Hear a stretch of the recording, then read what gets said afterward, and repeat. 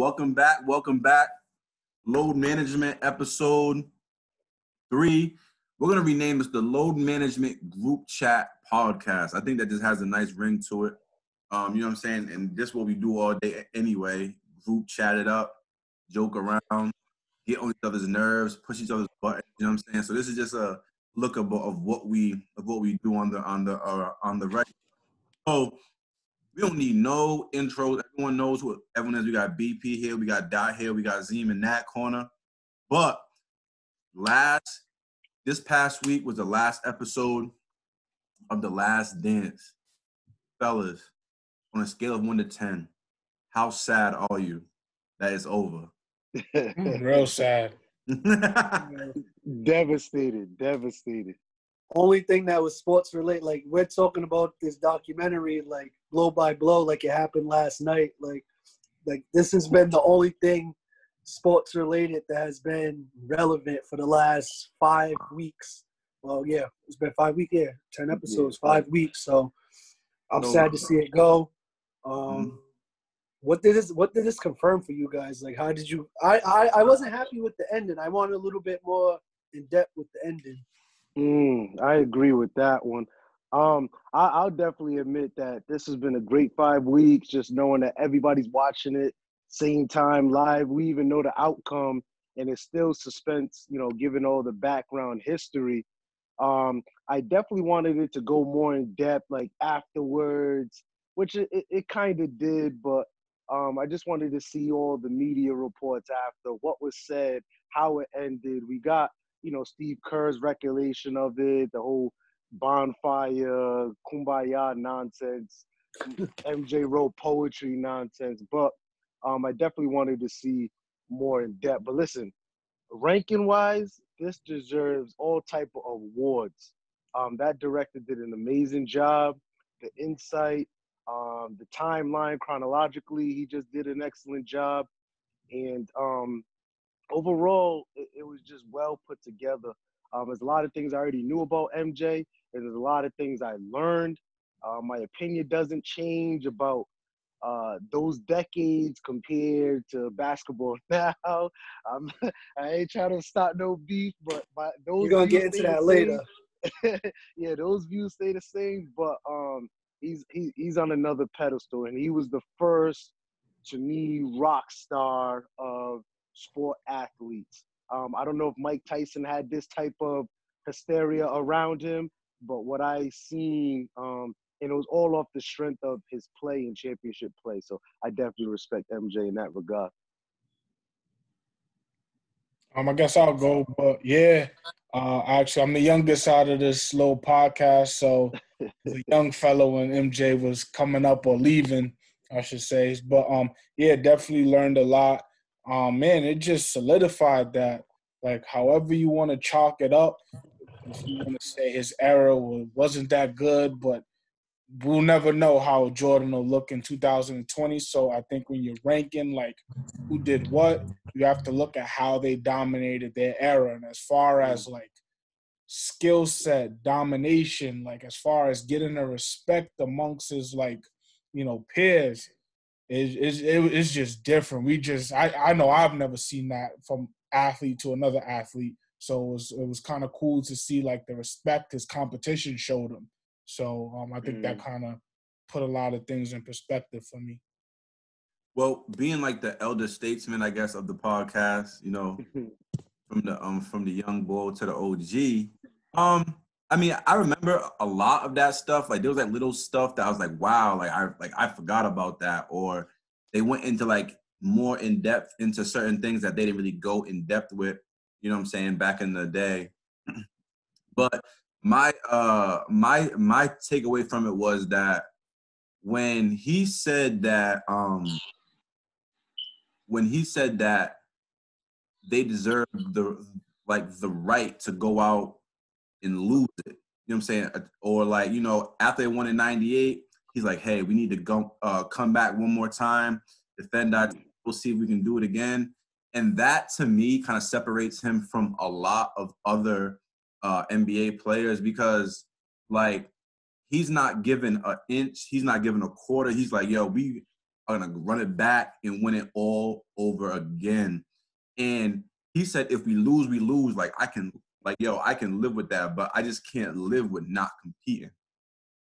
And what they never addressed in this documentary, that I've read, is that MJ really wanted to come back and play, when he came back for the Wizards, because he wanted to compete against Kobe, Vince Carter, T-Mac, Pierce, and all them dudes. Even at that old age, he just wanted to compete. He just wanted to compete. And I think that attitude, that kind of mentality of just wanting to compete is what took him above and beyond, because he was a very, very gifted player and athlete, but there have been other guys who have been that physically gifted. But just the son inside Jordan that just made him different. So that was my main takeaway. Facts. Now, my only pushback with that documentary, and obviously it's his documentary, he can control the narrative, and regardless, we're just gonna eat it up, pause. But it was just like, you're Michael Jordan. If you go upstairs and say, I need this done, that done, and all this loyalty and ties to Phil, he was stubborn. And whether you like to believe it or not, he quit the game of basketball 2 times. So I hear he's compete, but when he didn't have nothing left, when the gas tank was empty, when he was mentally fatigued, all these little things that he was saying, he walked away. And whether you like to, I'm not gonna call it quitting, but quitting's another form of retirement when you feel like you don't have that burning desire. So I hear what you're saying, but he was able to rejuvenate, where a lot of athletes just can't say, all right, I'm going to go play baseball, come back. All right, I'm going to leave 2 years and come. Like, it's just, I just want to pump the brake on, because we try to make it like a mythical character. No, what I loved about this documentary, he was human. And he did have mental. Barely, but barely. I respect that. No, but on the court, he's godlike. I'm just talking outside of it.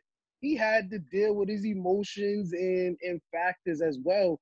That I don't know if you gauge what I'm kind of saying, Bobby. You know what I mean? No, I feel what you're saying, but like what you're taking into account is all the things that, like you said, off the court stuff that made you see that he was human. That was what ultimately took him away from the game. Like, he didn't leave the game because he was just done with it. After a 10-year career, 3 championships, your dad dies, and this other scandal. It's not because you don't want to compete. 10 years, you got 3 chips. You kind of feel like you accomplished something at that point. It's not like you're just walking away from the game. And then the other circumstances that went with that was kind of his reasoning, like I said, off the court that took him away from the game. But even with baseball, like it took baseball for us to realize that he's not the greatest at everything. He's not the perfect figure. He's not the perfect role model. Like, and even when you say this time off, like this retirement was 1 season, a season and a half, a little bit over a season and a half. So It wasn't like this long layover where with the Wizards, it was a different story. Yeah, Robin? right, yeah, okay. The Wizards is a different story. He had probably, I want to say, like 3-4 years off between leaving in 98 and going back with the Wizards. That when he took that time off in 94 to 95, 93 to 94, that was a year, maybe some change. So a year and a half off. That's not retirement. That's a break, if you ask me. We're looking at the same situation with a Melo now. If you look at it like that, you know what I mean? Yeah, but listen. All right, go ahead. BP. You gotta think, like, up until that like point of that first retirement, he's got like what, 3 rings, 3 MVPs, all NBAs, all those scoring titles. That's a career for a lot of people. So at that point, it's like, shit, like what else do I need to accomplish? And I feel like you looking at it from a standpoint of he got to rejuvenate after he took the time off. We heard LeBron say, and I'm not making any LeBron Jordan comparisons, but we heard LeBron say at his age, 35, I take time off from the game at this age, my body shuts down. It's tough to get back. So imagine being away from the game of basketball, the everyday grind from, I mean, you were a dual sport player. You played football, you played basketball. I remember the kids in high school that were, we had a kid on our high school team, Gary Aqua. He played for Holy Cross, but he was also very good at basketball. I remember coach always saying, yeah, you got to get in shape. Football conditioning is way different from basketball. So imagine being away from a year and a half and everybody's just playing regular basketball. They're training, everything. And he has to get back into that and then comes back and he's still the best. The league. That's just like unheard of, kind of. Nah, I did like how they showed he knew that, his body knew that, and then they built that gym at the Space Jam, that full court. So that was dope to see. I think that where to put it in like a broader context that people can understand a simple example. All right, so you have Shannon Sharpe and Nick Wright who's gonna pick at every little thing, right? You know what I'm saying? Like, he's not doing this, and he left, and he quit, and he retired, and that half a year counts, blah, blah, blah. But listen, the reason why he left is that sometimes I think that and sometimes I'm guilty of this too, is that we look at the things, we look at it through like the prism of like numbers. So like, okay, like he was still on the top of his game. He was still average, like he retired after averaging 41 points, 8 rebounds, and 8 assists in the NBA Finals, right? So he's still at the top of the mountain, at the complete apex. But the thing that people don't realize is that a lot of times as an athlete, you have to get there mentally. Like you have to there has to be something in front of you that's like a challenge. And to be honest, with Bird and Magic and Isaiah basically either retired or just on their last legs, he already killed Barkley, he killed Ewing, he's killing Reggie. He's like killing all the dudes that he came in with that he sees as his contemporaries. He's like, yo, and there's no young guys coming up because even after he left, Olajuwon won 2. You know what I'm saying? Like, so he's not even looking at Penny and Shaq as a threat. Penny's not even in the league yet. You know what I'm saying? So he's like, damn, like I can't get up to play against this dude or that dude. Like I'm just out of here. Then they said the reason why he came back, like I can still get out here and challenge these dudes and beat these dudes because there was another beast coming up in the Eastern Conference, the Orlando Magic, and they ended up beating them in 95, and then they swept them in 96. Shaq and Penny, Shaq's first team All-NBA averaging 30, Penny's first team All-NBA averaging 20 and 9, and they swept them. So it's like, and so like when he left in 98, he's like, if I can't run it back with my guys, why am I even going to do it? Why am I even going to play? But that's my thing. He had control and power. I guess I'm thinking about it. I disagree with you. Yeah, that's what I'm saying. You're right, because I don't think he had that NBA player. Yeah, because you're thinking like, all right, now today, it's not the same. Yeah.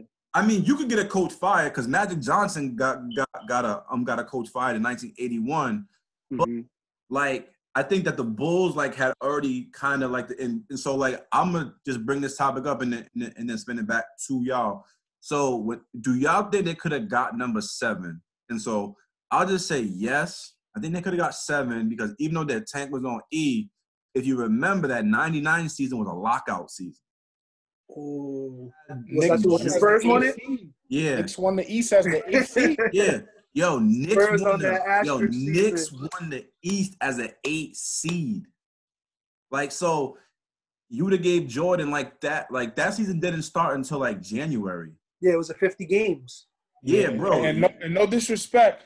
That was the Spurs is great. I respect Dunk. I respect the Admiral. But in the finals, for the most part, I think experience matters. And that would have kind of I feel like that would have played a factor in number 7, especially if he would have came back for number 7, I would have felt like that would have been like his farewell tour. Like 98 wasn't really the farewell tour. I was like, damn, they want to do us like this, then I'm out. 99 would have probably been like, all right, let's go for this last one, and then boom, we're throwing it in, throwing the towel in.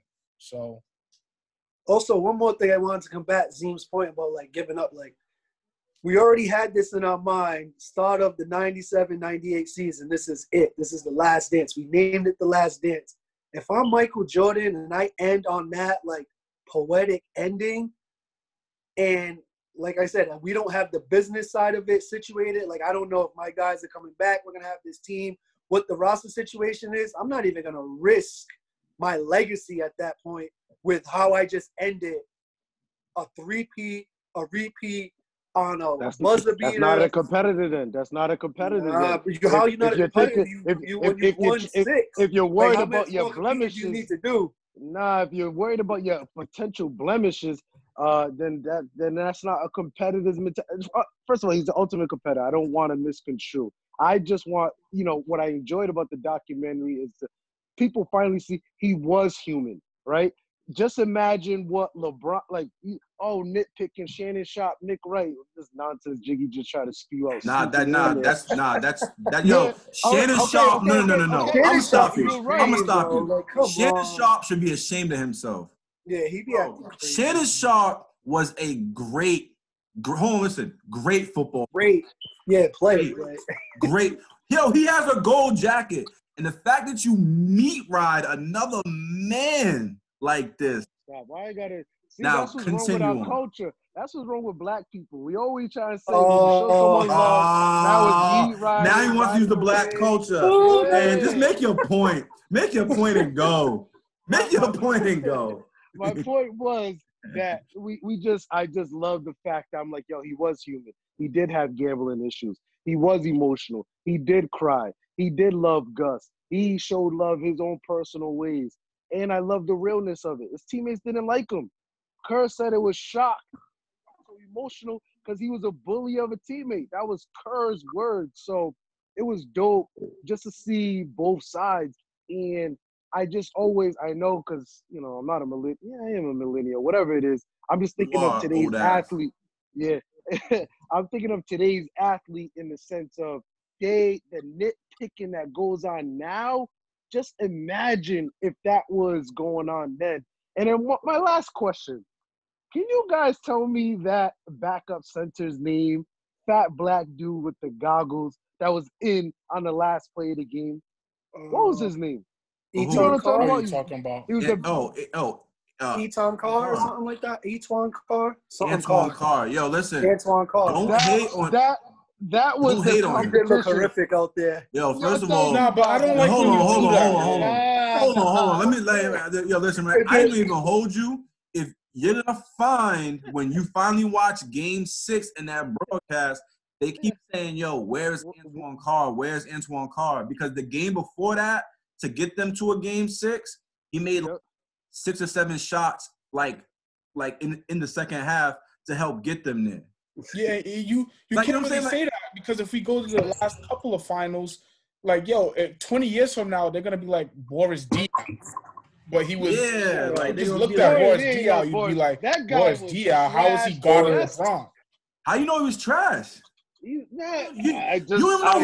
just see how he looked. He did look crazy out there. He looked crazy out there. No, he didn't. Like the clip they showed. The clip they showed, he looked like that dude. He didn't know what to do. That's why I'm just saying, how did Boris Diaw look? Boris Diaw, he was skilled. Ball handling. But you wouldn't know that just looking. You didn't know Carr. You're just looking at him. Yeah. I hear you. I'm just talking about the clips that they showed. He was getting cooked every clip, and I'm dying in my head. Like, where's Ostertag? What is going on? And then I see the last play of the game.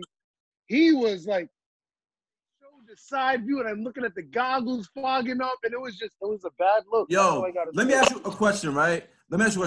You just recently watched the 2016 game where Cleveland beat Golden State, right? Facts.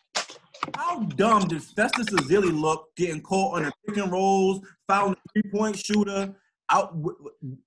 Stop. I'm not trying to. That's what I'm saying. It's just so dumb. Listen, Jiggy, I'm just talking the optics of it. I'm talking optics too. Festus looked crazy. He's jacked. Not for nothing. Yeah, not for nothing. If you find the right clip, Zeem, and if Day-Day grows up 10 years from now, and LeBron documentary comes out, if the right clip is put out there, you're gonna be like, the data's gonna be like, that's who was guarding LeBron. If you just look at boys, like, this guy's fat, he's out of shape, but we know because we've seen it, the dude actually was a great defender on LeBron for that series. He was very skilled. Yo, listen, all I know is this, is that Z, man, you know, Zemo watched anything before 2010. I expect like a 12-year-old to talk like that, but not somebody that's almost my age. Yo, listen, because you can't grow facial hair don't mean you not. All right, hold on. Listen, it was a great documentary. I'm gonna move us forward. So we're gonna bounce in between topics. We're gonna talk a little bit sports. We're gonna talk a little bit about what's going on in the news. And we're gonna talk a little bit about the entertainment industry. I'm gonna keep it flowing. Listen. We saw a tweet this weekend that showed a dude wilding out on his girl because she's the OnlyFans. Fellas, if your significant other made an OnlyFans, what would your reaction be and how would you handle it? Yo, hand up like, yo, I was like, I did. I seen a lot of tweets basically saying, it's her body, it's her decision. Gotta respect it. I'm like, what? Bro. First of all, every woman in the world has, like, you know, gets to say what they want to do with their body, get to say whatever they want to do with their life, they could go do it. But if you want to be with me, no OnlyFans. So, and that's the fine line. Like, you can still respect women and respect women independency and not want to see your partner go do something that kind of you feel would be like, well, because when you think of your lady, you don't want it's certain things about your lady that you want to know that only you're able to see and to share with her. You don't want that being what makes it so special then at that point, if everybody could see what was only supposed to be for your eyes. And that goes vice versa for the dudes. Facts. That's valid. I'll say that was very good, Doc. Yeah, I'll take it. That was very good. All right, I'll say this. I'm gonna jump on it next. Whoa. Oh, poor Jesus. Whoa. This guy, there's kids in here, man. What are you doing? There's kids in here. You're right. All right, pause. So, my only thing was clips that I seen and what she was saying was, you gonna take care of me? You gonna pay my bills? You're gonna do this, help me get to school, whatever the case may be. And then it just optic-wise, it just looked bad because he looked like a dweeb playing video games. Like, you know what I mean? So he looked like a dude that wouldn't be able to provide. Me personally, I agree with everything that Dot said, but I'll be like, you know what? Do you, boo-boo, and I'm gonna respect you from afar. You know what I mean? You can go do that and be single. And it seemed like they had a conversation prior to her doing it, and then that's why he went off and made the ultimatum like, yo, we're not gonna be together no more. Women, yes, I respect your bodies. You could do what you want. You know, you guys been fighting for your rights for a long time. Birth control and abortion. I feel your pain. But I just always have issues with girls attack other girls more than, because guys, you know, we care, but we don't care unless it's our personal thing. But then they shame girls. Like, look at her. She's a hoe. She's selling this. She's selling that. But then in the same breath be like, oh, it's her body, it's this, it's that, it's, you know, in the third. But listen, I can't be with no chick that has an OnlyFans page. You can't be sending nip shots and ass shots and ass crack shots. And I can't even get that when I'm on break at lunch. It just cannot happen, and man, for real. That's my stance on it. Yeah, echo both of those guys. DP's like, I ain't even getting into it. I ain't even getting into it. Everything Dot said in the first place, nothing against whoever got OnlyFans or whoever's on there doing their thing. If you're making your bag, make your bag. However, I would never be comfortable with it. Yeah, that's just my take. All right, so BP, what if it was a foot fetish OnlyFans? So she's only showing her toes to those freaks who likes toes. Oh, the toes? We can do that as long as the bread's coming. You always want big. I see how The price got to be right though. We not showing tools for I see a chick. $8.99. I need to see receipts and everything. Facts. I already know Jiggy saying yeah. Jiggy's with it. Anything can bring $1 in. Nah. I don't really have any problems with I don't have any problems with OnlyFans. Like, if you want to do it, do it. You know what I'm saying? It's a free country. Get your money right. But what I will say is that, you know, every action causes an equal or opposite reaction. So if I'm in a relationship and I'm like, hey, like, I don't feel comfortable with you making an OnlyFans page, like, and she's like, well, hey, you know, I'm gonna do it anyway. All right, cool. That's it. Like, you know, and y'all know me well. You know, I can just stone cold, just chop. So I just think that what happens is that I think that sometimes what people do and say on social media isn't really how they feel. So like, people be like, oh, girl, get your money, yo, woman empowerment, should be able to do whatever you want. And that is true, but then, you know what I'm saying, you have to deal with what comes with when you make those decisions. Like, yo, being on OnlyFans is worse than being a stripper. Because at least if you're a stripper, it's like you can only see it, like people only locally are seeing what you're doing. But if you're on OnlyFans, I mean, that's forever. People are screenshotting that. People are leaking it. People are saving it. People are, you know what I'm saying, are just recording it. So it's like, damn, like, is anything sacred? Is anything for me? You know, everybody can pay their $9.99 to see you. And but like Zim said earlier about the foot fetish, but I don't even know that, because you guys dudes saying some wild stuff like, oh, baby, put some hot sauce on them feet for me, sexy thing. Like, you ain't going for that, bro. Put some hot sauce. So you've been watching Dopey Menace. Put some hot sauce on the dog. Bread? Nah. You know what's so crazy? Is some dudes, I'm not saying pimp their girls, but they actually are the one taking the photos, approving of it, making the accounts for the shorty. So don't get it twisted. Some dudes are all right with it if you're bringing that bacon, like BP says, to the family, to the squad. But how she did it in that viral clip is she went behind his back. Yeah. And I had no issue with that dude.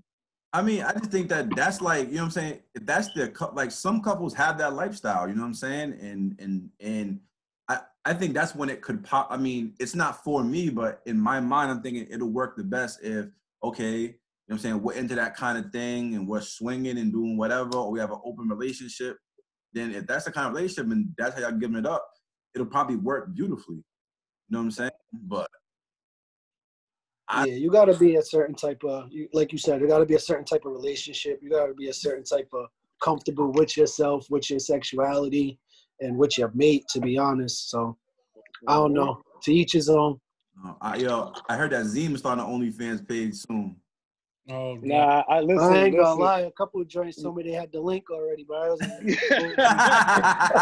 Yo, not for nothing. I'm gonna put in the group chat later the link. I need you guys to. Oh man, I'm not promoting. I'm gonna report you. This guy is nuts. It's called African Gray Sweatpants.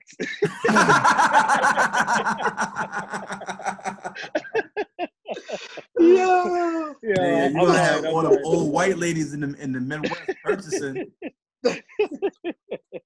You have all the old ladies in the Midwest purchasing. Stupid. Oh, That's man. hilarious. So let's just move that conversation forward, man. So like, Yep.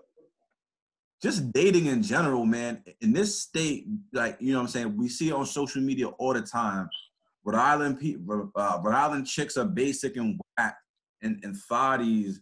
RI dudes ain't shit. You know what I'm saying? They, you know, they're in 30 different girls' DMs. You know what I'm saying? Like, I mean, it's just, you know, I one girl that says she had a boyfriend and she said she found love in a hopeless state. You know what I'm saying? I like that. That was cool. So I was like, oh, like I haven't heard like the Rihanna track playing it, and that's kind of that was creative. So, yo, what are some of the ups and downs of just dating in Rhode Island, even though some of us have been off the market for a long time? It's just Um, small. some of it's so small, and not for nothing. I think you need to have tolerance, just knowing that. Language, remember. Yeah, exactly. Yeah, Yeah, that's why I had yeah, to uh-huh. pause real quick. Answered. Yeah, you have to have tolerance knowing that someone already touched your significant other. You may know somebody. What is it called? The 6 degrees of separation. Separation. It'll be closer than you actually know it. And if you have that build up, if you have that tolerance and knowing that you had a past as well, that person had a past, and it is what it is, and especially in Rhode Island. But one thing I do like is before you get into a situation, you could do your research, right? So that's the beauty of it in my sense of the research is out there. Now you gotta take another faith of putting yourself out there to find that research. Because seeing like and it happens and it trickles and it's a trickle effect. But at the end of the day, the 6 degrees of separation, especially in this state, is so simple, it's so easy. Shoot, I even went out of state to find mine and still knew people. And it's just that's how it is. There's nothing you could do about it. You just gotta accept it and just have that tolerance, just knowing that you have a past, that person has a past. You can find your research, but if you're willing to move on and rock with that person, find that love in whatever state. You know what I mean? Hopeless state. Hopeless Yeah, state. There you no, go. I agree 100%. But the thing that I think that you have to be extra careful about, and you have to be can't be insecure, because there's certain people that may have tried to holla at your significant other, and it didn't work out, or it didn't go in their favor, or a rumor started and they're calling that person out of their name, like, oh, she's a hoe, he's a player, this and that. And that may not necessarily be the case, but they're taking one little instance of something that they heard or something that they thought they saw, didn't go their way, and then that becomes the narrative, because it's such a small state that you say one thing, if it gets around enough people or enough people hear it, that tends to be what sticks, and that's not always the case. That's sorry to cut you guys off, but that was 100% spot on from Dot right there. That's Fact City. Look at Dot, yo, Dot's so pleased with himself right now. Look at him. That's on fire today. Yeah, he is. Bobby, man, you know what I'm saying? Can we get some words of wisdom? Nah, same thing, man. Like they were saying, just in such close proximity, 9 times out of 10, you know somebody that knows somebody that knows the person that you're talking to or that you're trying to holler at. So I think, again, like Dot said, is kind of just feeling people out for yourself. Don't take people's narratives into account until you kind of get your own feel for that person.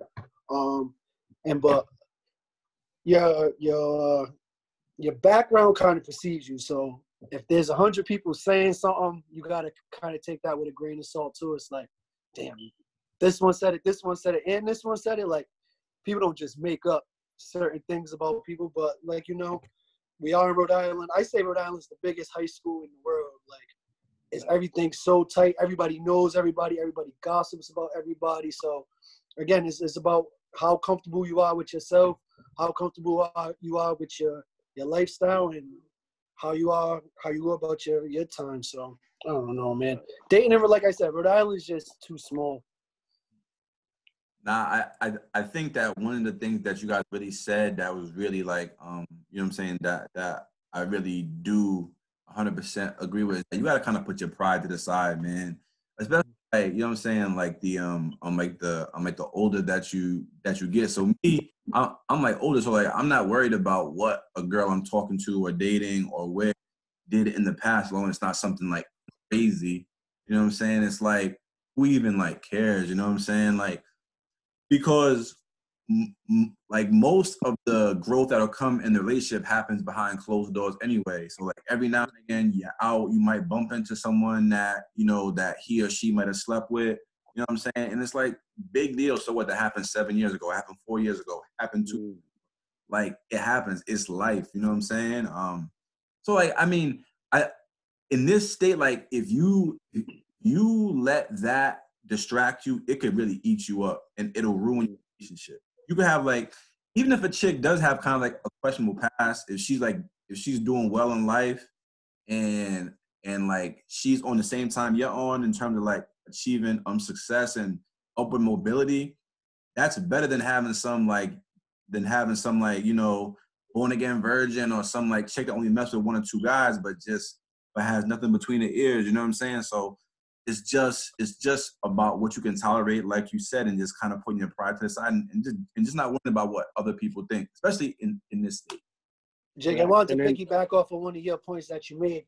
I think a lot of issue too is like people hold on to like little flings that they may have had at certain points in their life, and they're like, yeah, I used to hit that, or yeah, I used to mess with her. It's like, dog, you took her on a date, you had hookah once with her, like you never messed with her, bro. Like that wasn't your chick. Like, you know what I mean? You guys went to dinner once, you know what I mean?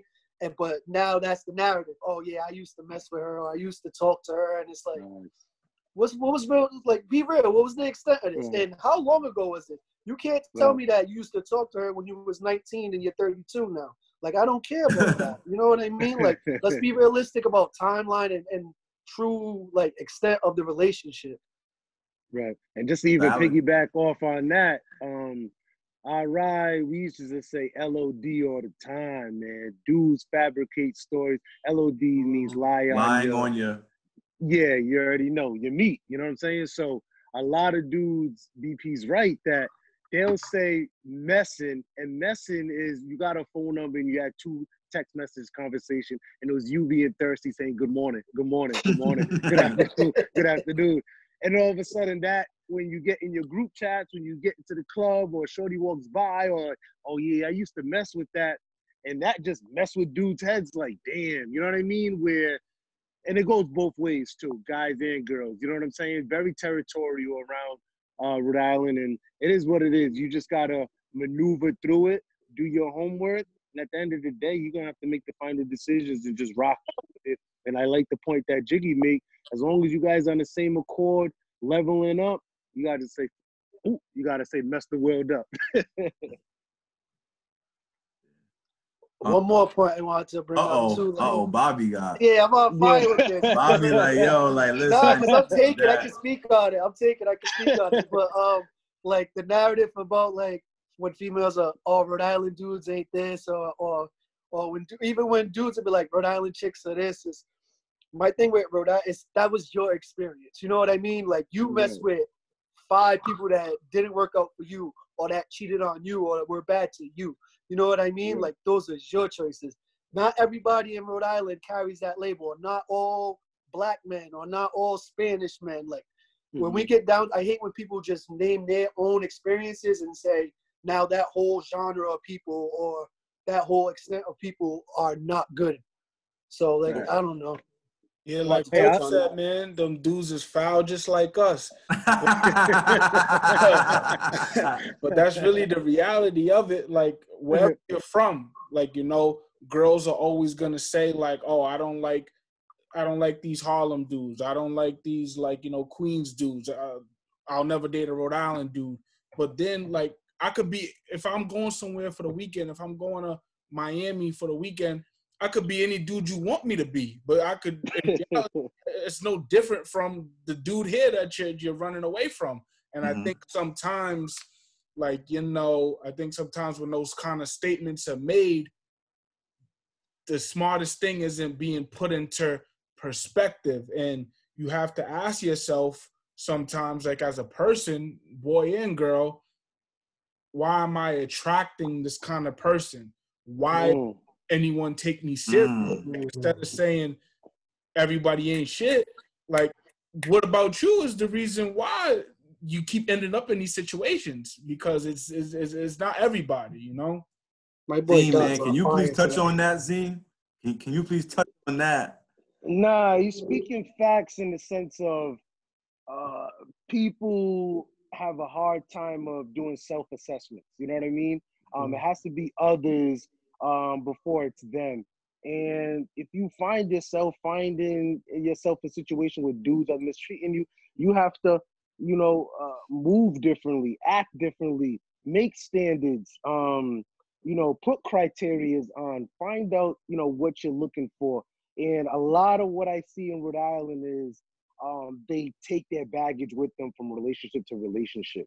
And that's what ends up dooming that next opportunity that could be promising, but he is paying the debt of what your last boyfriend did. And that's what goes on in Rhode Island. But I will say, when out of towns come to Rhode Island, they are love happy with our Jones. Yeah. So Rhode Island has beautiful women. Yeah, we gotta start, praising the beautiful women. Absolutely. And they gotta understand their worth as well, and understanding how they're moving and grooving out there, because they're sloppy as well. And if you're moving sloppy, the rhetoric is gonna attach to your name. And then when you're trying to filter out of it, you know what I mean? It's just gonna stick with you. So you just gotta be careful, man. But Rhode Island, I like what BP said, man. It's like a huge, huge high school and different lunch tables. That's what I call the cities. Different lunch tables, different type of characters, and it is what it is, man. So what lunch table you sitting at? Promoter table. I'm sitting at the promoter table, the DJ table. You know what I mean? I'm gonna sprinkle a little basketball leagues here and there. So I might walk over and chill with Dot over there. I might go with the businessman with Jiggy over there. I'm gonna go with BP with the stoners over there. You know what I mean? I'm like a chameleon. You know what I mean? I can adjust in any environment. So hold on. Speaking of relationships, I'm audible real quick. Speaking of relationships, how do you feel about your man 6ix9ine getting all in Snoop Dogg's relationship? Oh man, this dude's a clown. Like, I don't want to talk about 6ix9ine anymore. Call me. I need 6ix9ine talk. I want no more 6ix9ine talk. He's a clown. I ratings BP. Yeah, ratings. So that's my take on it. So I'm gonna be the angry OG when it comes to 6ix9ine. I don't want to talk about this clown anymore. Kind of wilding out, man. Like it's. I don't. You know what's so crazy? And it dawned on me the other day. I know I'm drifting off, but I'm coming back. I noticed in this society, we are okay. No, let me rephrase this. In this society, what I noticed, we are okay with domestic violence over snitching. Ooh. Domestic violence over snitching. I'm noticing that. And then the only reason why I said that, and I know it's a low blow, but I want to know what you're comparing, though. No, I was watching the Chris Brown video with him and Drake. Great video. No Guidance. And I'm looking at him like, damn, Chris Brown really could have been that dude.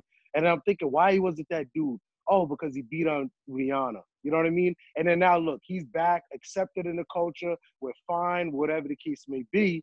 And it made me sit there, and I was talking to Ness about this, like, yo, dudes is okay with a dude beating a woman, and they go outrage, do all this, but didn't really campaign.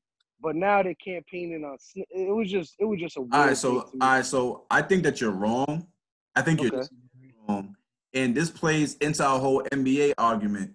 You forget, and you think that just what's happening right now is what's gospel. Chris Brown was like on track to be Michael Jackson, right? Okay. He had Wrigley's commercials. He had Sprite commercials. He was like a pop sensation. He had that altercation with Rihanna, and it took he was on Larry King in a bow tie begging. He had to do all this like public service announcements. He had to sing for his supper, bro. And the level that he was on at that time, he's never gotten back to. He doesn't have any endorsements. He's like completely on the other side of the culture that we always talk about, that we love the music, but we know is wrong. Like, yo, everything Chris Brown, like, yo, he like threatened and antagonized Karrueche. He threatened to kill her new boyfriend, Victor Cruz. Like, yo, there's a lot of people out there that don't mess with Chris Brown, and Chris Brown has never fully gotten back to where he was. In America, after time goes by, people will soften and forgive you for certain things. just like if 6ix9ine would have came out and been not antagonizing people and just been like regular, like after a year or two, people would have just like let it, like would have just moved on. Yeah. You definitely helped my memory in that regard. Chris Brown did get it bad, but it just dawned on me. But back to 6ix9ine, he is wrong with this whole Snoop Dogg situation. But then again, these rappers keep coming out and jumping in the fire, and you can't roll in the mud with pigs. Once Snoop Dogg commented on Meek Mill's thing, and 6ix9ine seemed like, damn, Drake already killed Meek Mills. Nothing more I can do to bury him. He went to the deepest of lows. He went after a Hall of Fame legend, God, and he executed it perfectly.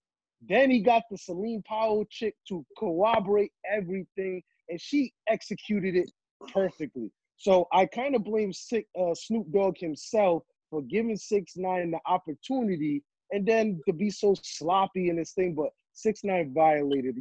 That's just band code. There's a couple of things I would even wish on my enemy, and that's jail and to mess up your relationship. That's just some foul. Yeah, I blame Snoop, man. I blame Snoop. Like, you don't like, well, the kid, look what he just did. Like, look what he just told. So what won't he, if he could say all of that, what won't he do? He's born in 1996. Like, he don't really, like, he doesn't get it yet. He doesn't understand the nature of the things that he's doing, the ripple effects of these things. So why do you even have to go mention the kid? Like, the more you mention him, the more he's gonna troll you, the more he's gonna try to make jokes, take serious situations and get a ha-ha out of it. So it's just like, Snoop doesn't need to. I get other rappers, like I get Rich the Kid, like he's okay, but he still could kind of use that clout. Snoop Dogg is a Hall of Famer, legend, hip-hop pioneer. He don't need to bring 6ix9ine's name up. He don't need to acknowledge it, anything. So he did that to himself. I feel bad for what happened. I know his household was probably crazy, but he did it to himself. I remember a interview that Snoop Dogg did with Jamie Foxx, and they were talking about the movie American Gangster. And like Jamie Foxx and his crew was like, yo, this movie's crazy. We loved it. And Snoop goes, yeah, I loved it until the dude started snitching. Right? And so, and Jamie Foxx, you know what I'm saying? He gave him the Kazim. Oh, well, if they said you're going to do all these years, you mean to tell me you wouldn't snitch? And he said they already told me that when I was on trial for murder and I didn't snitch. So I think that that's something probably like a little bit deeper with Snoop in terms of that kind of ethics, codes, behaviors. Like, I mean, I think that like Jay-Z and Nas and everyone else, Dre, all from that class, they're not going to even get no attention, bro. Like, he even tried to drag Drake into it a little bit, and Drake was just like, bro, I ain't even, bro, like I'm not worried about you, bro. I have too much money to even be bothered with this. So I think that it's a not like Snoop the only OGs that really like weighed in since he's been out or whatever, because I think that like that's just his moral code, because he was fighting for his life and didn't snitch on his bodyguard or whatever. So that I hear you, and that was this type of sentiment I was trying to say last week on the last episode. Make sure you guys still go check that out. It's up there on YouTube. But about how that's what Meek Mill felt like. Damn, I've been in and out of jail. I could have dropped the dime on this or that, or said, this happened, and I'm getting all these prisoners out of reform. So it was just against his moral code. Snoop got too emotional, personalized it, slid in 6ix9ine's DMs. Like, you didn't think he was gonna screenshot that? Like, just these little things. I just felt like the OG made a lot of rookie mistakes, and I was gonna leave it at that. Valid. Like he's playing a game of Nana Nana Boo Boo. Like, that's really what he's doing. Like, it's valid. I'm gonna move us back to sports, right? So The ESPN.com released their NBA top 100 player list. Some of the notables, obviously, Bron rated number 2 all time. Kareem Abdul-Jabbar rated number 3 all time. Bill Russell number 4 all time, and Michael Jordan coming in number 1. A big debate that I saw all over the debate shows, but I really didn't indulge in. I kind of wanted to wait till we got here.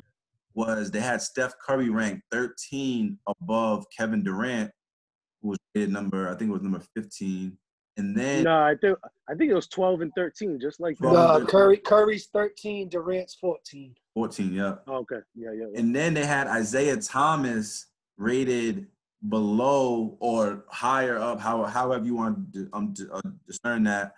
They had him rated below John Stockton, Steve Nash, Allen Iverson. And So just to clear up the numbers. Who you said was rated below him?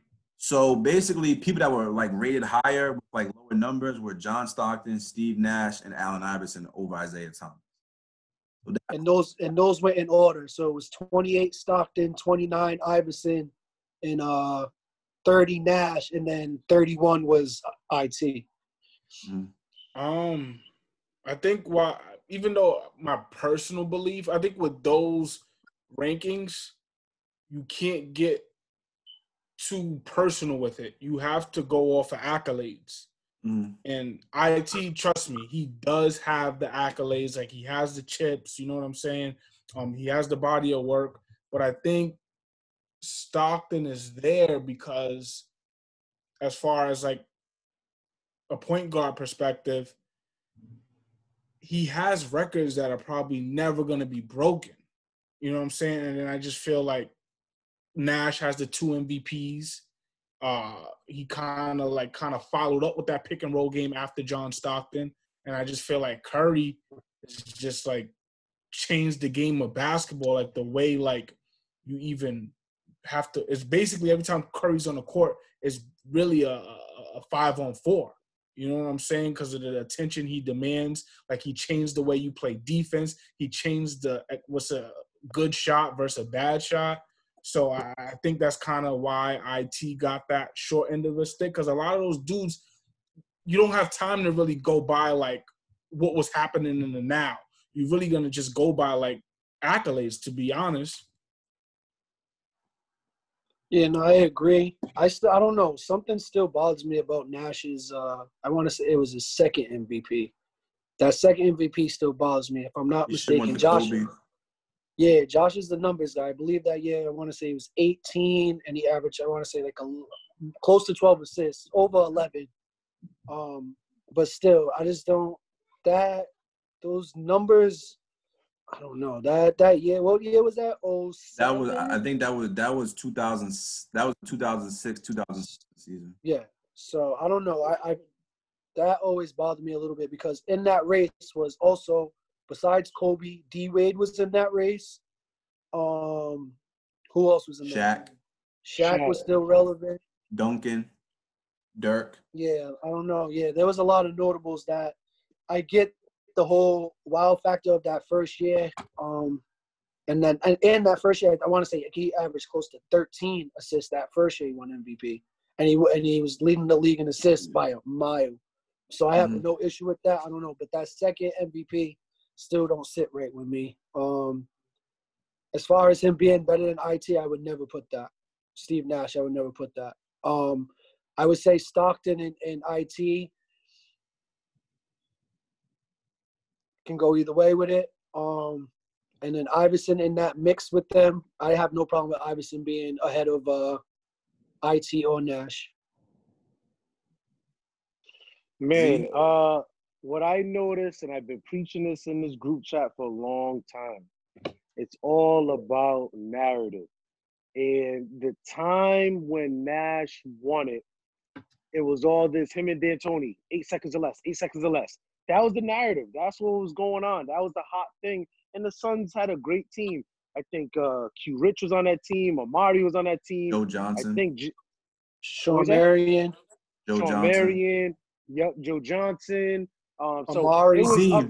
Z, not to cut you off, but I'm gonna disagree with Bobby a little bit. I'm more impressed with Nash's second year because if you remember, Amari Stoudemire was out that year with the microfracture. He played 3 games. Okay. Go ahead, bro. And it's true, and it was back and forth. It's all about narrative. I don't know when they took this survey and these writers did this top 74, but after watching that Michael Jordan Last Dance is where me as a novice learned so much of what IT did.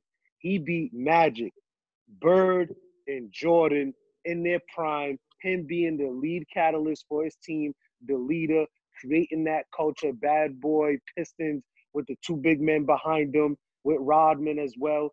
So I give him a lot of respect. Let me say this again.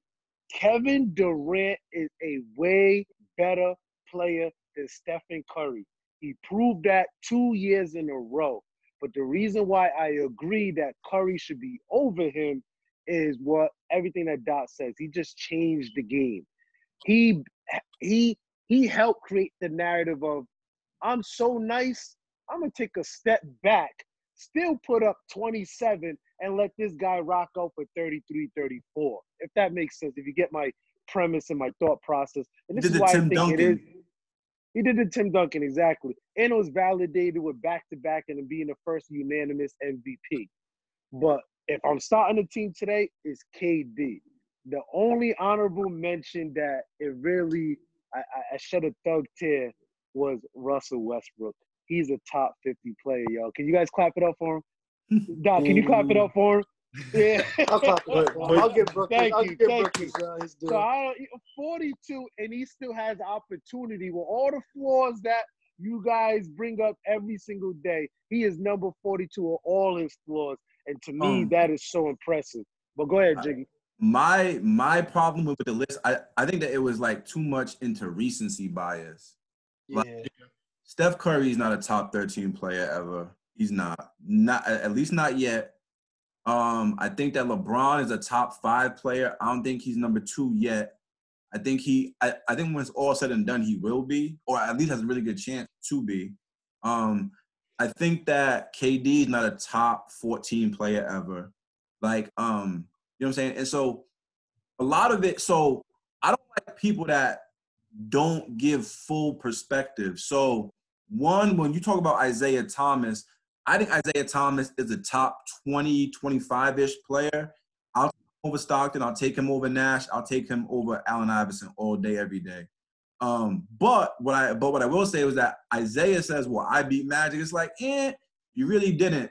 Magic tore his hamstring and played 1 game in the NBA final. And Byron Scott didn't even play that series. So if you're going to tell it, tell it. Also, when he says, you see how we had to bring that Lakers detail. No. Tell it. No, but I'm gonna even talk about how. So he talks about Michael Jordan and how we beat Michael and this and the third. But what he doesn't explain is that in 1986, 87, and 88, they had 4 Hall of Famers on that team. They had Isaiah Thomas, they had Joe Dumars, they had Dennis Rodman, and they had Adrian Dantley. A lot of people don't talk about Adrian Dantley. Adrian Dantley was a walk-in 25 a game. You know what I'm saying? And then they traded Adrian Dantley and got Mark Aguirre, who's a borderline Hall of Famer, but was younger than Dantley. And the year before they got him, he averaged 30 points a game on the Western Conference Finals runner-up Dallas Mavericks team that took the Lakers to 7. So Jiggy, I don't like. Hold on, wait. Stop. No. You gotta listen. You gotta understand. Do that with the Warriors. Do that with the Warriors. But you're not listening. Right.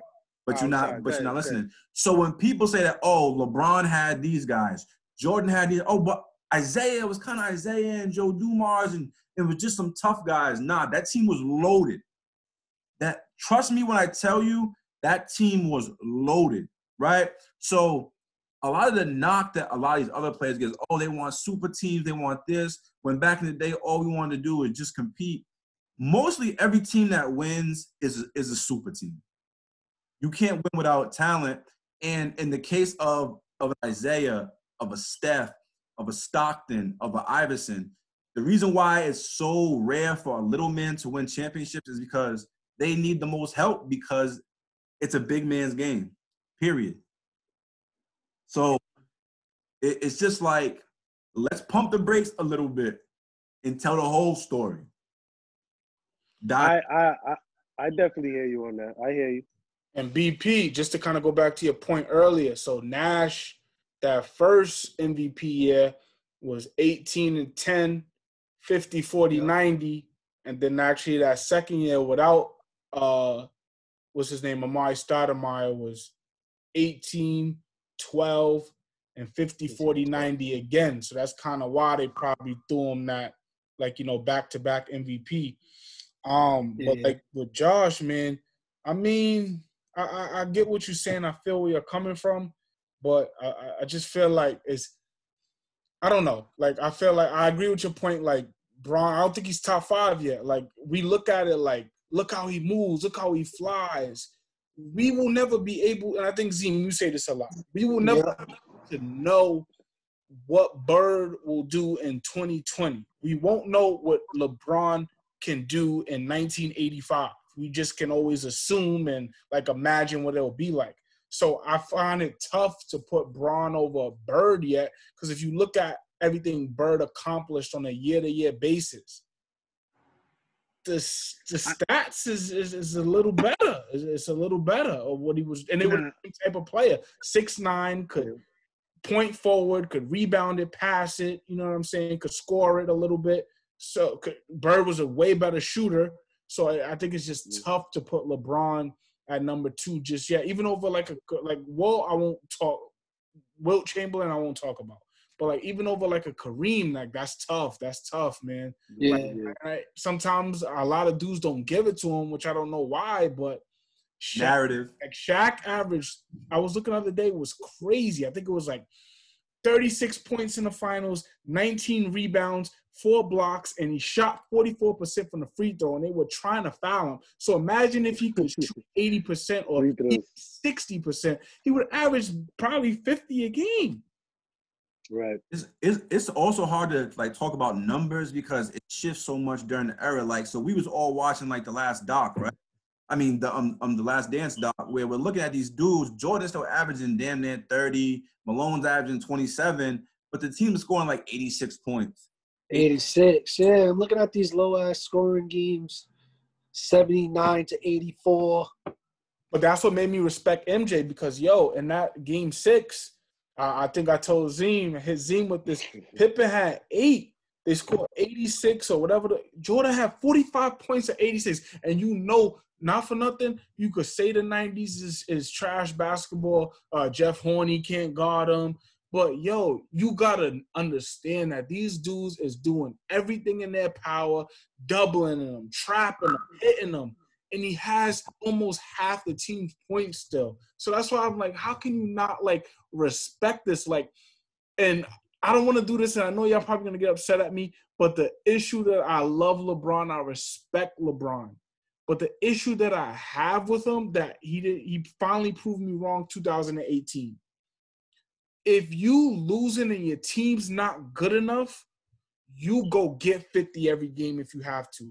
And that's kind of – I saw that game 1 when JR did the bonehead play. He went 51, 8, and 8. That's what kind of made me respect him. I'm like, damn, he can't do nothing more than what he just did tonight. God, remember years ago I said that? I'll never forget. I was like, that's the one thing that kills me about Bron. Like, Bron has the physical ability, just the physical ability to go average 35. Get it. Yeah, and that's the thing. Like, I feel like sometimes I think because, like, he's such a basketball mind, he wants to get everybody involved. Like, he's thinking 6, 7 steps ahead. Sometimes you got to just not think B and C and just think A and make A your go-to thing, and you got to dominate at A. But I think that's why I agree with you on that. Like, that's the one knock I would ever have on Bron. I think it's like. But that's why. Hold on, one sec, Zine. But that's why I think it took up until that Warriors super team for him to really get the respect of people, because it was like, all right, you going out here and you're averaging 40 and damn near triple double every game. Yeah. But it took until 2017 for that to really happen. You know what I'm saying? Nah, you can't say that because even the I don't remember what year. I want to say it was 2008 against the Pistons when he had like that That's last one game though. Like, but that's the type of situations I'm talking about. Like he's been in so many playoff games and we can only think of how many right now. We just thought of 3 different games. Well, You know what I mean? the best playoff game he played was the Celtics game. He even let them get on the mat. Yeah. They hadn't won a championship yet. He didn't even let them breathe. And they were supposed to close Miami out. He didn't even let them off the mat. But not for nothing, I don't give him respect for that, man. Zine, get mad, but I don't give him respect for that, man. He got D-Wade, he got Chris Bosh, and he's playing a KG after that knee injury. He's playing a beat-up Celtics team, that is. Celtics after 2010 is done. They got no shot. Best player in 2000. All right, but keep that same energy. Keep that same energy when the barbershop talks and say, "Oh, Magic had AIDS, Bird had back issues, the Pistons were done and broke up. Everybody was wild." That's what they say. So all right, cool. The Pistons wasn't done and broke up. They hit when the Pistons are their problem. No. KG literally didn't play the 2010 playoffs. He literally was out for the whole playoffs. Like he's at that point in his career, that's their last limbs. They're like out of their prime. And what kind of upsets me about LeBron, I know how good he is, but why can they ever put him on that pedestal as second best of all time ever to play the game of basketball, disrespect everybody, the Magic Johnsons, the Kareems, the Birds, and bro, 2011, he's the 3rd leading scorer on that team. The 3rd leading scorer. All right, all right, Zim, go ahead, Zim, jump in, please. All right, so that's his flaw. The 2011, whatever. Him, Wade, they both came out and admit that LeBron had hesitancy because he just didn't want to take over. It's just not his nature. I don't know if you guys remember that documentary where he said his first coach ever told him, say, if you want to be a great player, you make everybody else great around you, and then you go get yours. And you can see that's what he do on a daily basis. We kill him when George Hill missed that layup. We kill him for passing. If he turns that Kobe route, because he grew up in the era when Kobe was getting killed and deemed a gunner for taking all these shots. We killed Russell Westbrook. We killed these type of people for attack. You don't get involved. There's no chemistry. You yourself, Mr. New York, preach that to me. And he does that and then gets ridiculed for playing that style of basketball. I love and appreciate the fact that you admit that a lot of people, when he lost to those Super GSW's team, everybody witnessed. There's nothing more this man singly can do. Well, besides being stacked against this great competitive team. Zim, I'll say this: in 2018, there was nothing he could do when there was no Irving. Yep. Or what about 2016? No, that's what I'm saying. 2017. But that's what I'm saying. Like, I'm talking about, like, I think that 2018 was really like, all right, they got no chance. Like, that's why I can agree to that. 2017, when they lost 5, like, they was right there in game 3. Like, I don't. Bro, Josh, I'm with you, bro. Like, if we go to the park, I got KD, I got Steph Curry, I got Klay Thompson, I got Bron, Kyrie, and Kev Love. Let's go. Let's play. How can Houston take them 7 games, but Bron can only get 1? That's the questions that have never been answered for me. Houston was that much better than Cleveland? No, it's style of play. It's definitely style of play. Well, I'll say this, Zim. Just like so. To kind of like give more perspective, like just because I'm like a little bit older and remember a little bit more, and just having like read so much about it, watched so many games, like Jordan and Kobe both reached points in their career when they started winning championships that wasn't like just attack, especially in the playoffs where you're running the triangle, or even if they're the ones primarily handling like the basketball, like they said you could tell what kind of game it was by Michael Jordan's first quarter. He's like getting people involved because he knows at that point when he hit 29, 30, 31, I can do this shit on the muscle. You know what I'm saying? Like I can get my 30 no matter what. It's very rare for like Jordan to be like, yo, I'm coming out and I'm just going for the gusto right off the rip. Maybe if they were like down in a series or if he sent something. So I think that LeBron's greatest strength, and I really hate to make this about Bron, but let's just talk about the guys that they have in the top 5. You got the Jordan, you got Bird, you got Magic, you got Bron, and you got Russell, right? Russell. No. You got top 5's. Bird's not in that top 5. Who's not in the Jordan, Bron, Kareem, Russell, Magic.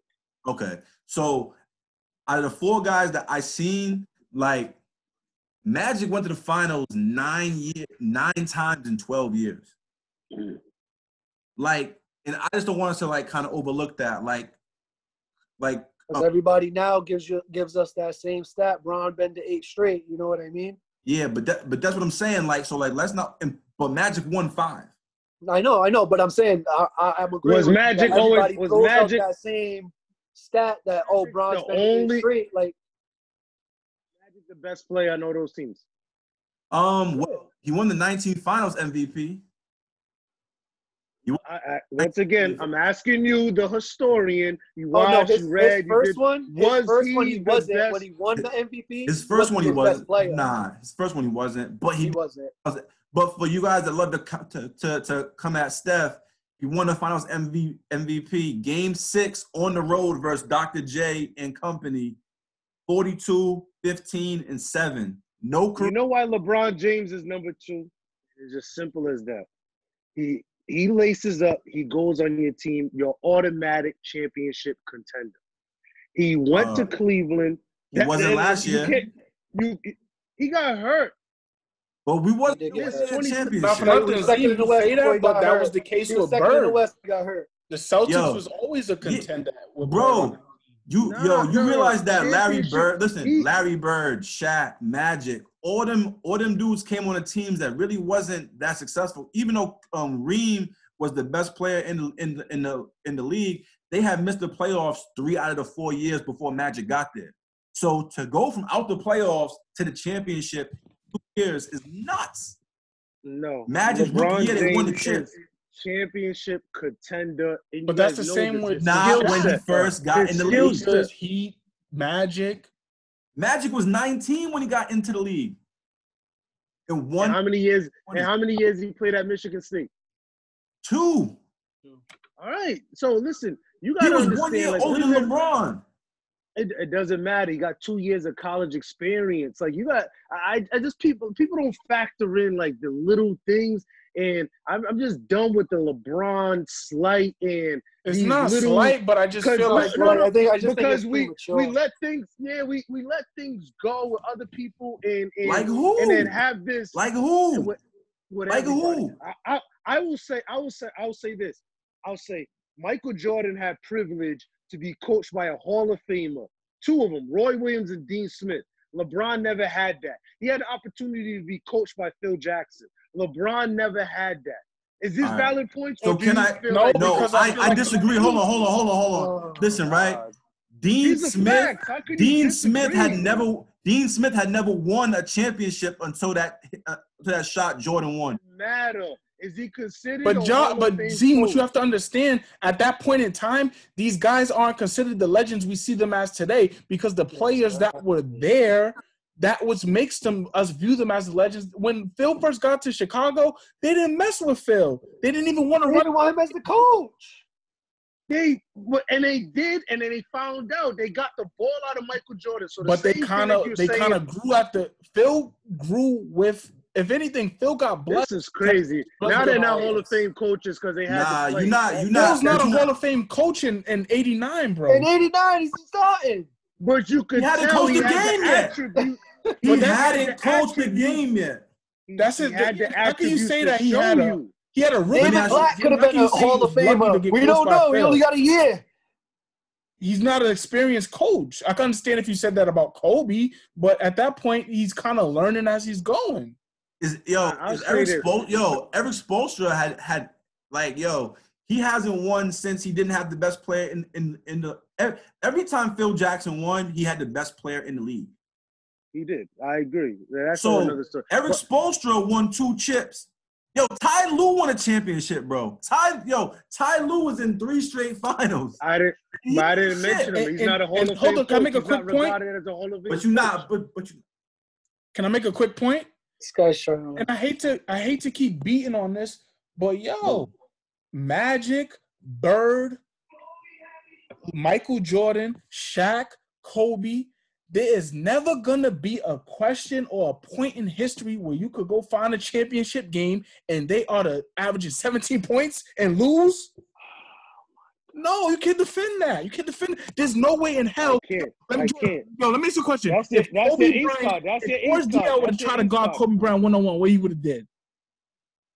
If Boris Diaw and Jason Kidd tried to guard Kobe Bryant one-on-one. I seen Kobe throw a hissy fit in the fourth quarter, didn't shoot. What about that one? Speak on that. What would he have done if they was trying to guard him? Like, stop this nonsense. We're going Man. this, Everyone this has I flaws. want to talk about Kobe. I see Stephen Curry. Everybody has flaws, you're correct, but you can't put him number 2. All right, hold on. Listen, You right? can put him number 2. I don't like, right? See, now I'm gonna stop you, right? So, so I just posted a status on Facebook, like, yo, I'll take Steph Curry all day over Isaiah Thomas, drawing all the old heads out, right? So someone brought that behind the back pass up, and I'm like, oh, you mean like the pass that Isaiah Thomas threw, that Bird stole and won the series? That one? You know what I'm saying? Like, there's always a situation to come back to a situation. Magic Johnson dribbled out the clock in 2 NBA Finals losses. And he had to live with, on Sports Illustrated, being called Tragic Johnson. You thought that the Tragic Johnson name came? You're making my point. Everybody has finals. Kobe never averaged no 17 in no finals. Jordan never had that moment in the finals. Don't you ever, find me where Shaq averaged 17. And this is my 17. Thing. People always act like thank God this last dance happened. This is why I'm so appreciative. Because before this, you would think Michael Jordan only played 6 NBA careers. That was it. He played 6. That's how people act. I'm not saying you guys. I know but that's how people act. This is what I'm saying. There's flaws. Things happen. And I'm not excusing 2011. That's what you're always going to come up to. But LeBron James come on your team. You're automatically going to the finals. What about 2010? And yo, hold on. And let me jog your memory. Game 5, he scored like 13 points. Remember, he was like, "Oh, my elbow." Then his elbow was fine for Game 6. Remember it was the. Did they win the series? Series? No, they lost to the Celtics. Let me just make a real point real quick because now Larry Hughes, and Eric Snow, that team. They were 2-2 with home court. They won 66 games. They won 60 games. They won 66 with Mo Williams. They won 60. How they win 66 during the regular season? So his second best player was Mo Williams, and that was the All-Star that year. So, bro, it's not always about looking at the players. Sometimes teams. You just told us it's about coaching. Yeah, sometimes. It's not looking about the players. And the point that I want to make, I think the correlation Z makes sometimes is that MJ's human, he lost. Everybody loses. Like Black Jesus, whatever you want to call him, nobody gonna ever win in the National Basketball Association without some form of team. But the comparison that I try to make is look at the body of work even when he was losing. Like, you can't find a blemish. Like, you can't say, damn, this dude got exposed. He got strapped. His lowest average in the playoffs, I think it's like 29 or something like that. That is, so I'm not taking away from LeBron. I'm not taking away from LeBron's greatness, but that's what I say separates from being number 1. And then I think the guy that comes next, LeBron doesn't compare to us. And that's the difference between you going from Doug Collins playing this style, shoot, get all these numbers up, MVP, switching to Phil Jackson, sit the hell down. This is what we're doing. Other people need to touch the ball. So how do you average 41 and 93?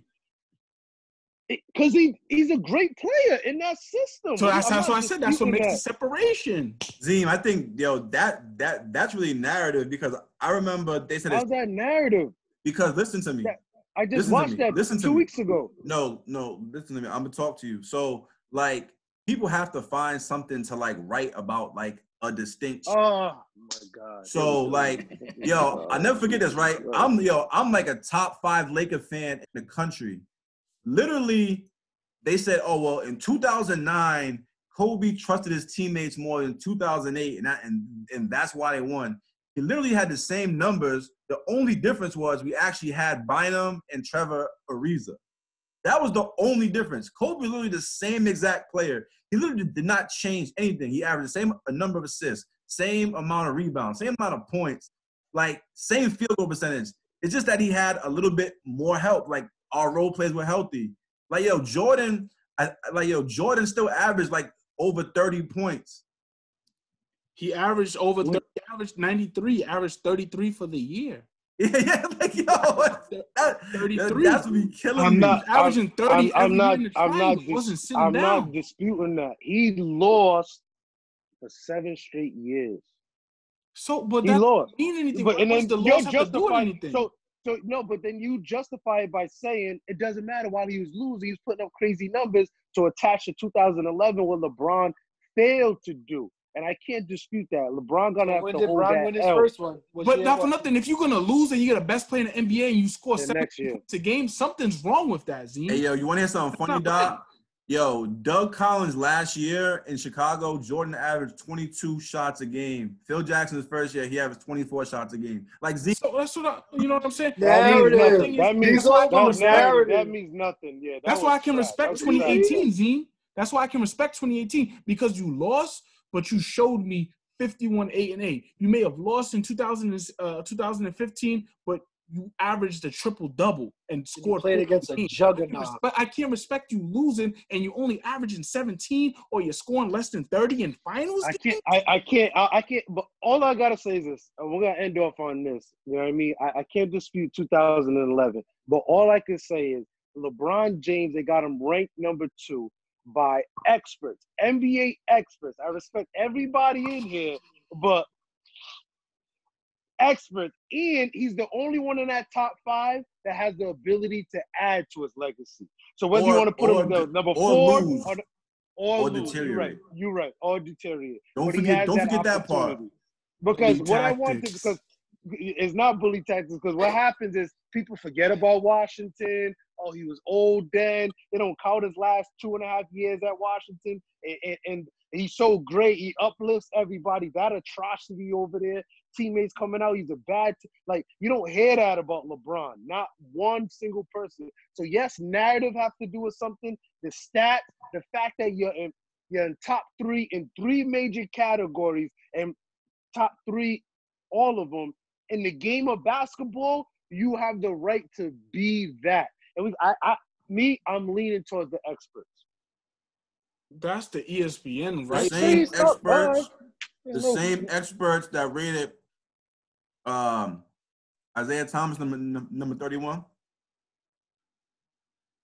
I think that was all due to the fact of he doesn't have great personal the reason why John Stockton got over it. No, is this an expert or is this personal relationship? Personal views experts. It only took 90 minutes, but we got him. They're relationship experts now. But we got him. You are something else. What's the next topic? All right. Last topic of the night. COVID-19 has completely changed everything. Not just sport, it's changed everything, right?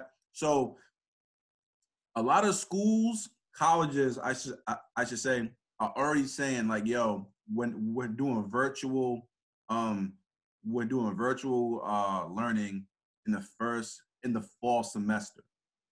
So now, where's the justification going to come for athletes to be on campus if they're truly if they're students first, athletes second? It's not safe for you to have everyone else there, but you're gonna have them there playing games in empty stadiums. What's y'all thoughts? What's the justification gonna have to be? I would say it would. The justification is if you have certain sports teams, it's still a contained environment. Honestly, I think it's going to be hard for football to come back just because of, again, the physicality, guys on top of each other, close quarters. I think football, if it does come back, it's strictly a financial decision, and it's not because of health is okay or it's a healthy decision. But again, I think the justification when it does come out, or if it does come out from the NCAA, will be that it's a contained environment with just these people in their environment. They're quarantined from everybody else or from Gen Pop of a college quarters. And then again, also with that, you have the medical staffs that come with these teams. So that would be, obviously, I would hope that would be ramped up. But yeah, that's the only thing I can say is them saying that it's a contained environment. As far as like for the regular students, I can't see a justification. If I can't sit in a classroom next to somebody, if I can't go to a regular cafe on campus without a mask on, I can't see somebody be able to play football. So I don't know.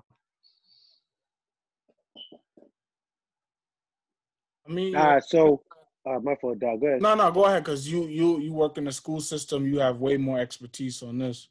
Yeah, so I totally, disagree. At the end of the day, they're gonna have to lose a lot of millions, especially if you emphasize the student before the athlete, and if you somehow try to make some type of plans to get these athletes to, then you know that these students are profit. They are for the dollar. They are being exposed, and it cannot happen. So I am for, if there is no school going on, unfortunately, there is no fall sports.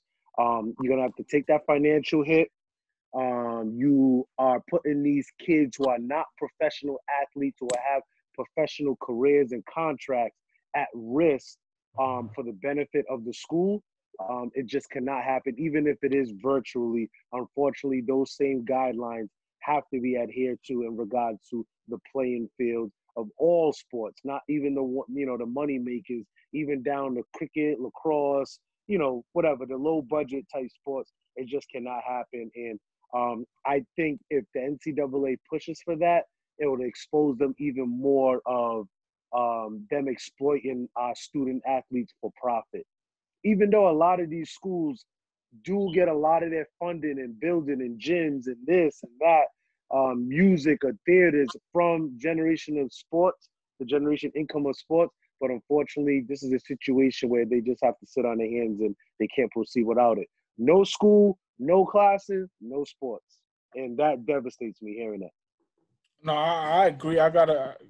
Zim, that was a good premise. I know back in the day, if you didn't go to practice, you couldn't play, or if you didn't go to school, you couldn't play unless it was like a valid reason. But I think on the flip side, like, something's got to happen, because a lot of these kids, believe it or not, like, academics always come first, but they are in that school to try to make better lives for themselves and their families. So I think, like, yes, it would show that it's a business, and like the NCAA, that's already obvious that they're profiting. But also on the flip side, there's kids that are able to profit and benefit off that season and that exposure too. Like, you know what I'm saying? There's always like a basketball, we call it like a Debbie Downer, or like a hidden gem that gets an opportunity that wasn't thought of like that before, that can change his life and the next few generations in his family. So I think that's something that needs to be taken in consideration. But I did see today that some schools, like Notre Dame, is having kids back for the fall semester August 10th. So I think they are going to start. What I'm starting to see now with this whole COVID thing, COVID-19, is they're going with the mindset that we need to be out there. People need to be out there, build our immune system. So, and they're kind of making guidelines of people that's above the age of 65 or have like other health risks to like kind of be mindful of that and to stay home. But I think all in all, they're not going to let that, that pass. So I think you guys all made really good points. I'm kind of leaning towards more like Zeem. So if the kids are not in school, they don't that school is not playing sports. It's funny. I was talking to one of my friends who's a Division I assistant coach. You guys might know who he is in this chat. He said that the NCAA took a $1.2 billion loss with the NCAA tournament not being played. Yeah, I saw that. Madness. Yeah. Yeah. So that tournament goes to fund everything else. You know what I'm saying? So we're talking about D3, D2, excuse me, schools that don't make money from sports, the girls tournaments and stuff like that. So if you bring football back, it's like we got to bring every other fall sport back because of Title. You know what I'm saying? So, me personally, I think that schools should open up. You know what I'm saying? I think that these young people need to be on college campuses and learning and stuff like that. As long as there's some kind of social distancing put in place, but I think that I agree. No school, no sports.